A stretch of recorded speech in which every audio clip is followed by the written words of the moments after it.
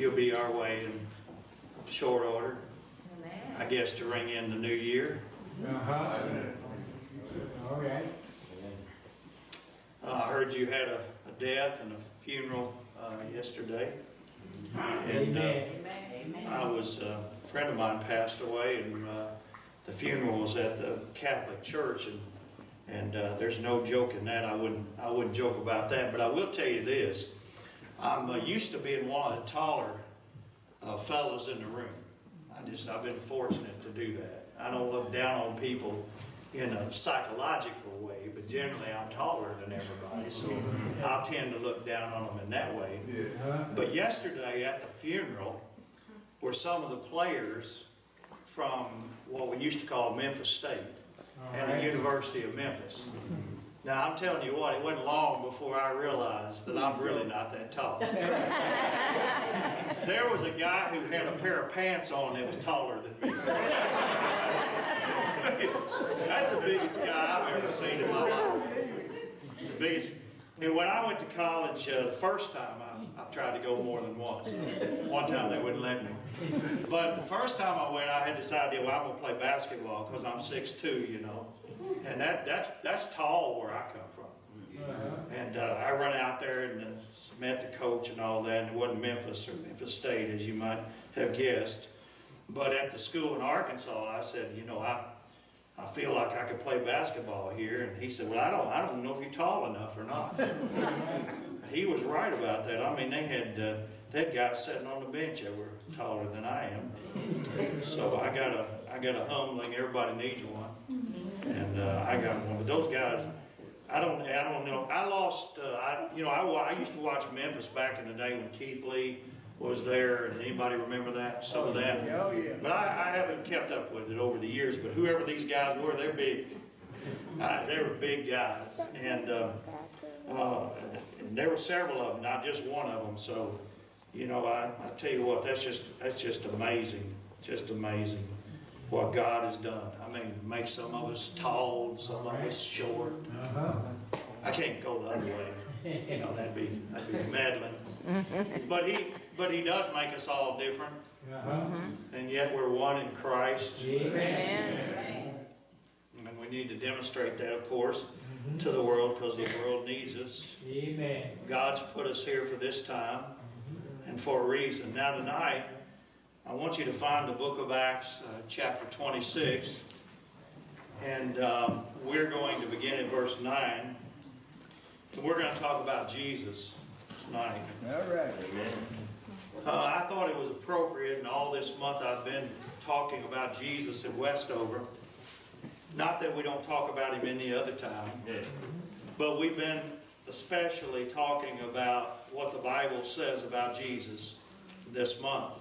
So I apologize to my congregation who has, to some degree, already heard what I'm going to say tonight. But that's all right. You can't get too much Jesus. Amen. If you do, you can go home. You know. Well, I just had enough. It is true. It's not meant to be funny. It's not funny at all. But recently somebody was talking to me about a funeral, and they said that preacher just preached too much about Jesus. So they got too much. And actually it was a Jewish person that said this. They just too much Jesus. So if you get too much, you can get on out of here. No, we want you to stay. You can't get too much. Amen. But we're going to talk about Jesus, and I want to talk tonight about who Jesus is, who Jesus truly is. Talk about it. Because we live in a world that is increasingly ignorant of who Jesus is. In fact, I was reading some statistics from Baptist Press about our own state of Tennessee and the spiritual state that it's in. And these are startling to hear. In fact, one might question them, except all you have to do is look around you and see the way things are going and the way folks are living. Yes, sir. And you realize these statistics are bound to be true. Amen. 66% of the people in our state are unchurched and have no relationship with Jesus Christ. That's a lot of folks, isn't it? Amen. 9 out of 10, this ought to break your heart, 9 out of 10 Tennessee children will grow to adulthood and have no relationship with Jesus Christ. Have mercy. Now I want to tell you, if you're under, let's see, I can do this, I think I can get away with it. Let's say if you're under 11, no, let's make it 12. If you're under 12 tonight, would you stand up? Would you? Would you stand up? You can cover your head if you'd like. Well, you are blessed. Amen. Because you're going to hear about Jesus. Amen. You can sit down now. You're going to hear about it. All right. I'm going to tell you about him. I'm going to tell you who he is. Not that your family hasn't. I'm not presuming that they haven't. But I'm just going to tell you I am. All And right. because the reason I'm going to tell you about him is he is your only hope. Amen. Amen. And you parents know that he's your only hope in raising children and grandchildren. Amen. Amen. He's all we got, but he's enough. And Amen. man, what's the world got? What do they got to offer? You sitting in your living room and the TV and you go, why didn't she just say? I can't believe she said that. What did he just say? What did those two guys just do? Right there in front of me. So what's the world got? Well, it has nothing. Trying to correct. And it really has nothing to offer. This life is all there is. Get all you can get. Step on whoever you have to step on. Get it, and then you're going to get out. And that's not enough. That's not enough. And so we know that there's trouble. And we know that the only hope is Jesus. And so therefore tonight, I'm going to talk about Jesus. All right. All right. All right. All right. From the little folks that drive down the road knocking on doors, talking about Jesus and don't know who Jesus is. They don't know. They said, well, Michael, who was an angel one time, he became Jesus. That don't sound like they know who he is. To me, Michael's an angel. Jesus is the Lord of glory. That can't be the same person. That's right. Another group says, well, you know, yeah, he's God, but we're all going to be gods. As God is, you know, all the little sayings they have. I got a kind of a sad way of thinking in my family. The Griffins, which all I had was girls. I knew what he was doing. That was good enough. My cousin has a bunch of boys, and he's a Mormon. So the Griffins are all Mormons now, living out in Utah. He doesn't know who Jesus is. Have mercy. He talks about him, but he doesn't know him. You know, people can talk about somebody and not know them. Amen. They can. There was a guy out in front of Sam several years ago, and he was talking about Jesus, and I went up and talked to him for a little bit, and I said, have you got a Bible? It wasn't long before I realized that Jesus he was talking about I've never met. And I said, have you got a Bible? And he said, no. And I've told my congregation this several times. I said, well, don't you think you ought to get his book and read it? Because you are talking about him. Yeah. But there's a lot of folks talking about Jesus. They don't know who he is. Amen. There's a lot of preachers who have churches that don't preach on Jesus. Have mercy. That's a scandal. Amen. Amen. I wish some of these churches were hijacked by a gospel preacher who would preach Jesus. Some folks that get saved and things would be changed. Well, let's get to the scripture, because after all, the scripture is what tells us about Jesus. And I want to get to Paul, who gave his testimony of conversion several times. I want to use what he said, and then also what is written in several other places. I won't have time to draw your attention there just except by way of passing. And I want to pick up here in chapter 26 of the book of Acts, and I want to pick up in about verse 9, where Paul is giving his testimony. We all have one. If you've been saved, you've got one. It may not be as impressive as some folks, you know. I remember hearing motorcycle gang former members giving their testimony, and I thought, boy, I need to make up one like that. You know, I need one like that. That's a dandy. You know, that's a good one.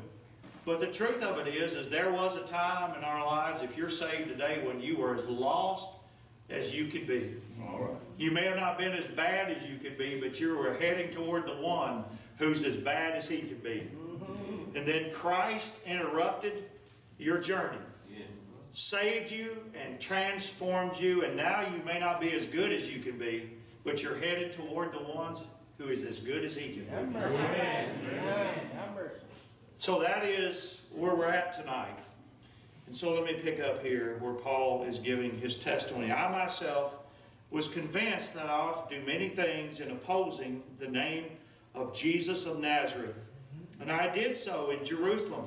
I not only locked up many of the saints in prison after receiving authority from the chief priests, but when they were put to death, I cast my vote against them.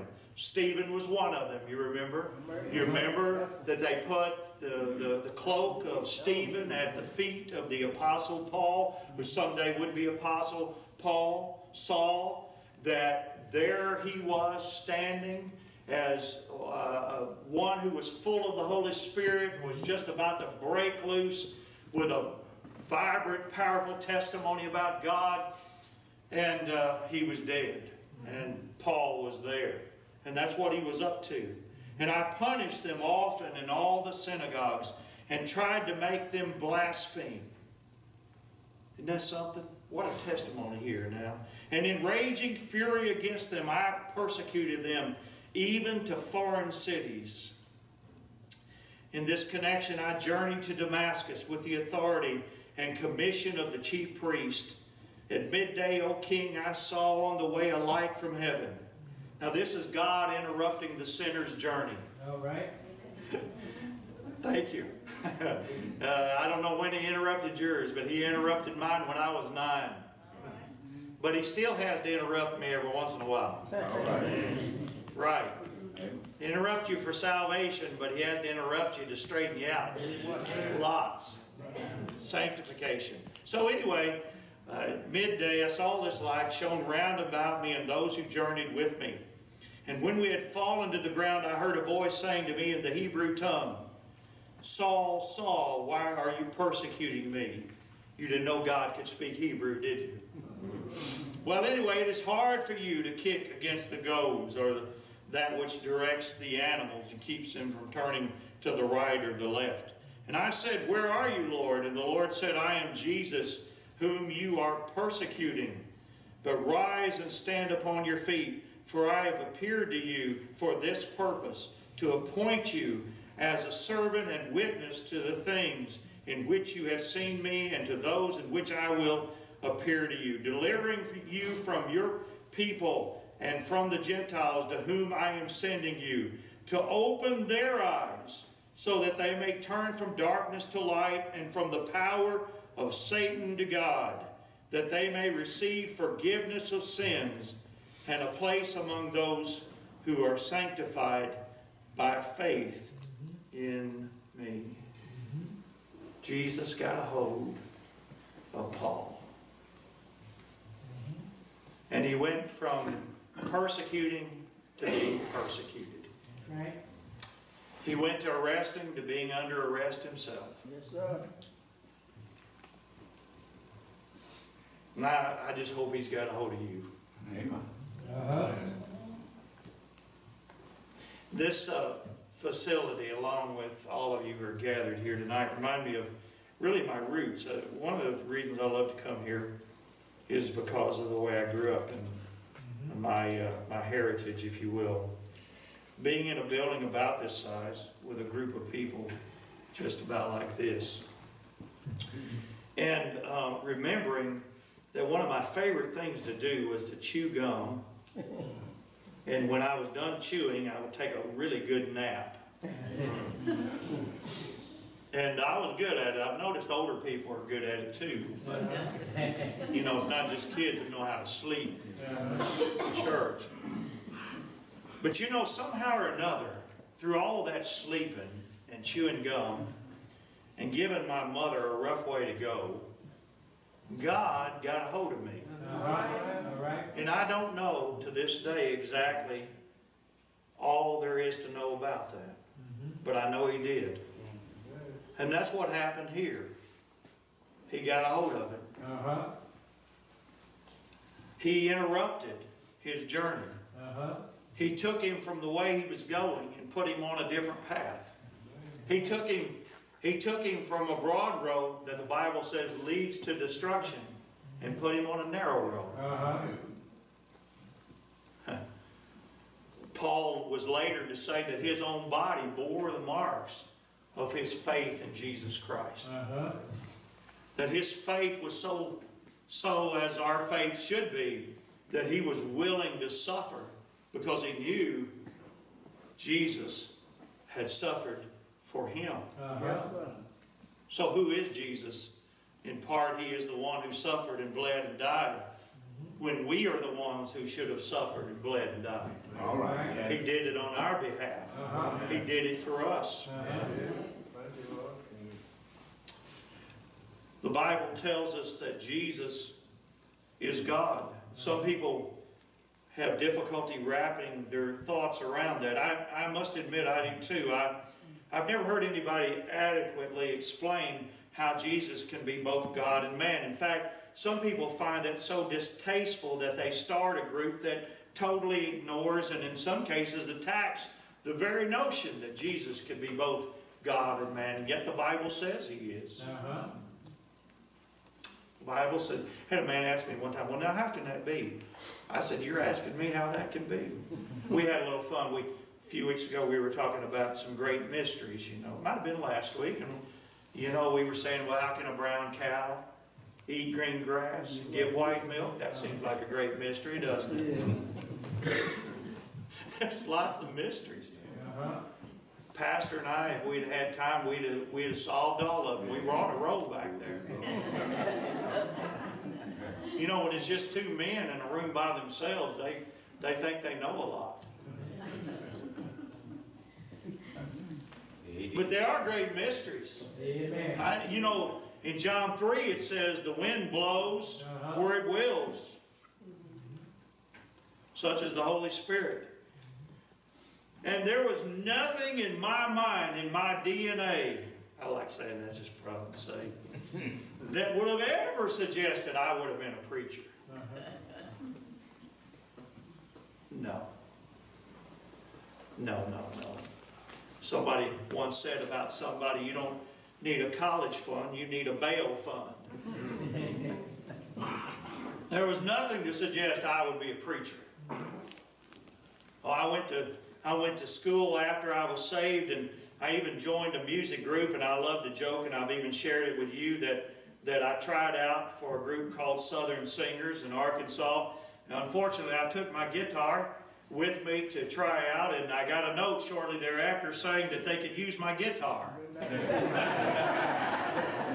I was never clear, by the way, whether that meant I could play it or not. I thought maybe they'd just take it away from me, which made me a little nervous.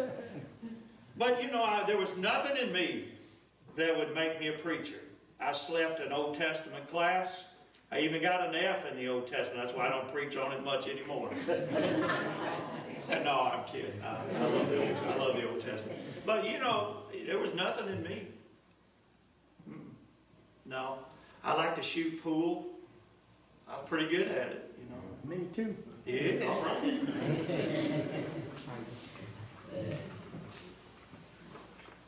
I like to go to those classes, you know, just show up, be on time, put a smile on my face. There was nothing in me. And I assume Paul's testimony would be there was nothing in him either. In fact, even worse than that, he was persecuting the church. But the Bible says this Jesus who is God, and the Bible says He is God. In fact, there's scripture after scripture that says He is God.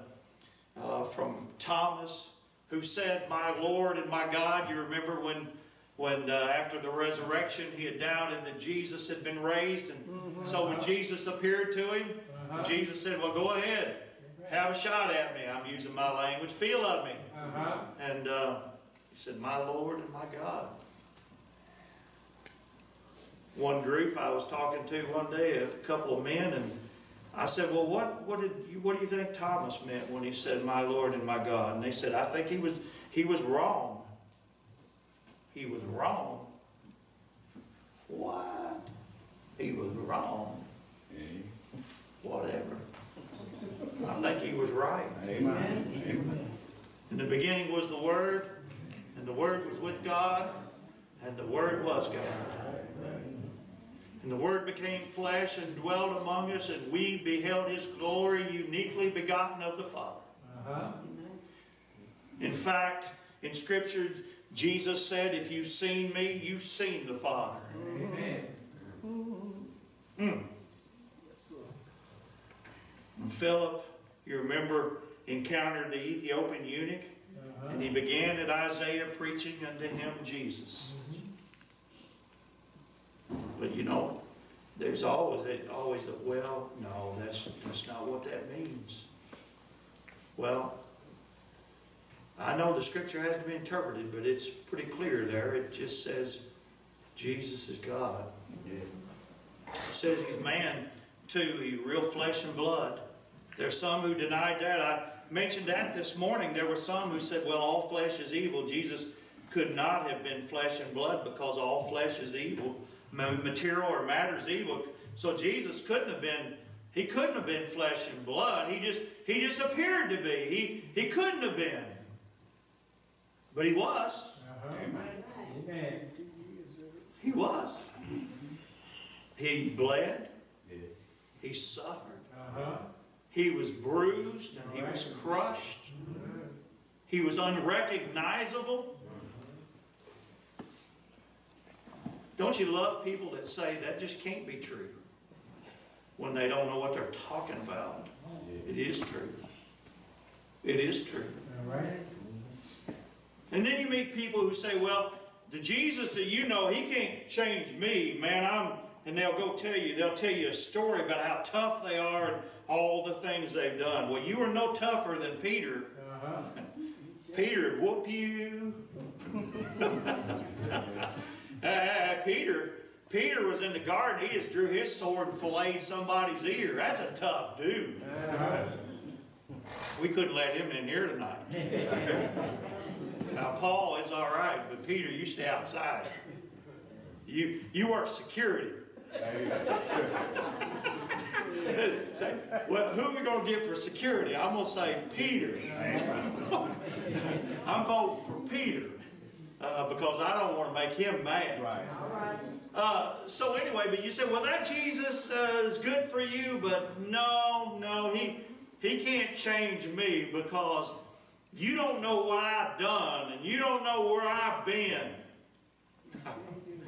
Oh, you don't know what you're talking about, because the Jesus that I'm talking about causes the blind to see, the deaf to hear, and the lame to walk, and people who are dead in their trespasses and sins to come alive. Yes, Lord. That's the Jesus I'm talking about. That's the one who can take a boy like me. Well, I don't know if I want to blame him for this or not, but a boy like me and make a preacher out of him. That's Him. Amen. He's that Jesus. He's our Savior. The Jesus I tell you about. And you ought to come to Him and be saved, because He's the only one who can save you. Amen. Jesus paid it all. Oh, yes, He did. All to Him all. Yes, sir. Sin had left a crimson stain. He washed it white as snow. One of my favorite things to do as a kid was to clean the board that was in front of the classroom. I don't know why. I think I like smelling of that cleaner. No, I'm sorry about that. That would explain why I'm doing this tonight. But anyway, I don't know how it was where you went to school or that kind of thing, but I know that I like to clean that board up. It looked brand new. And here come the teacher with the chalk, you know, messing it up again. I like to clean it up and it just looked beautiful. And the good thing that I've just really loved about Jesus all my life is he can take me and just clean me up. All right now. I get kind of dirty. When I was a boy, we had a dirt road in front of the house, and my grandmother kept the house really well. And I don't know if there's much dirt in her house, but every once in a while they let my sister and I just go out and play in the dirt, and I really love that. And then they'd get a wash tub, and Grandma would heat some water up in a kettle on the stove. And then she'd tell, I don't know why she did this. She put a little water in there, but then she'd make us get in that water before she poured it in there, that hot water. She didn't want y'all to starve, you said. I don't know what she wanted. I know one thing. Yes, ma'am. You got somebody with boiling water pouring it down there, and you're sitting there a little shaky. But we love getting cleaned up. Amen. Love getting cleaned up. Amen. And the clothes would stand on their own. You didn't have to worry about that. They were standing over in the corner. And the dish rags were too. I don't know if any of you had experiences like that, but I remember dish rags just as they were just stiff as they could be. Man, she had no fabric softener. So, but we like getting cleaned up. But the one great thing about Jesus is He'll clean you up. Amen. Now, let me give you an example of this. You know, we can remember some things we've done that are not right, and or at least I can. You may have not done anything wrong, but you know, I told you earlier that Paul was there when Stephen was killed. Now, you can't tell me that if God hadn't cleaned his heart, he could have gone on, because he would have laid there every night thinking wherever he was about what he had done to Stephen. But that's what God did. God cleaned up his heart and forgave him, and essentially told him, you'll see Stephen again. He's better off. He's with me. I'm taking care of him now. All right. But that's what God can do. That's what God will do. And that's what God has done in Christ. Amen. Let's bow together. Father, we thank you for your word tonight about who Jesus is. Yes. We realize you are Lord, that you're Master, that you're our Savior, that you left the glory of heaven, Oh, yes. that you came down to earth to walk where we walk, to be among us, to take upon yourself all the sin that we would ever commit, Yes.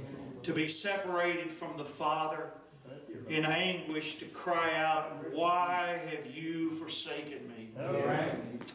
Out of love and obedience to the Father and love for a poor sinner like me. And for all who gathered who love you. Yes. In Jesus' name.